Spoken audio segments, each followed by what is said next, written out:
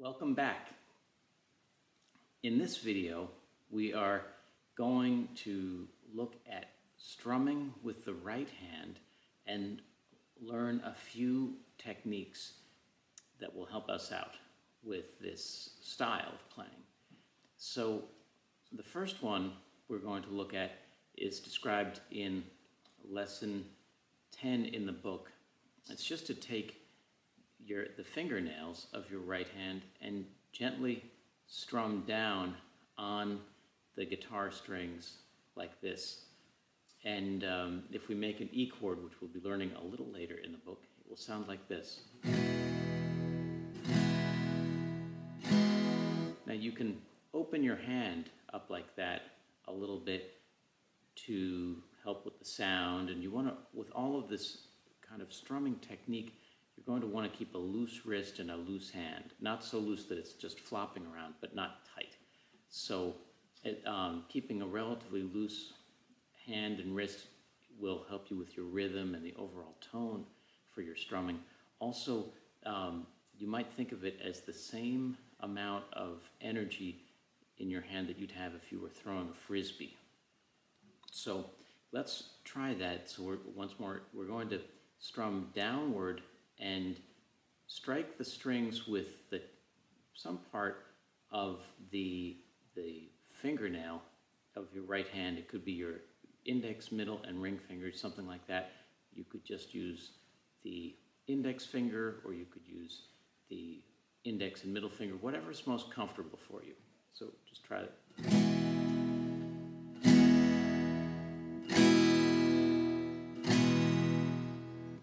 And now, coupled with that, you can try strumming a little louder or a little softer. So louder, you would just use a little more energy, not so much strength and power, but just a little faster with a little more strength. But you're not going to want to pound the guitar. Just strike the strings a little faster, like this. And then if you go softer, you might just use a little less energy and also touch the strings with a smaller surface area on the nails. So,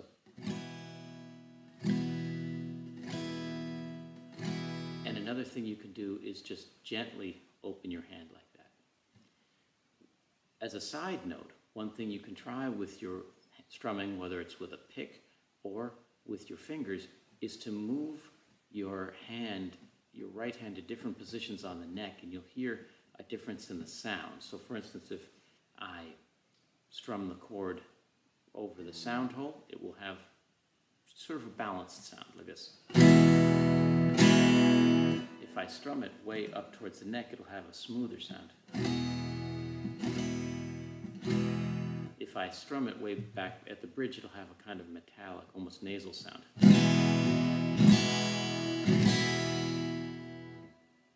The next technique described in the book is to strum using the thumb, index, and middle finger kind of together, and you'll strum with this part, the tip, just above the pads, between the fingernail and the pads of the finger.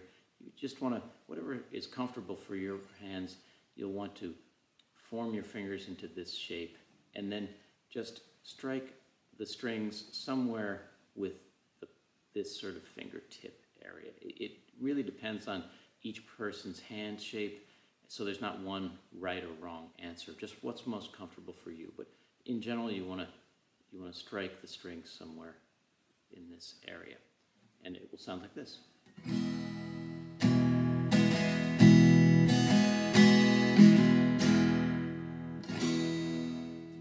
Now you can also just use your thumb and index finger and strum somewhere on the tip here or here, and it will sound like this.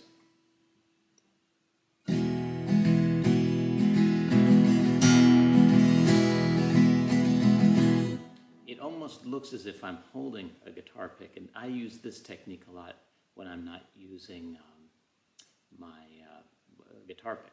If I'm just strumming with fingers, sometimes I'll put these fingers together and strum that way.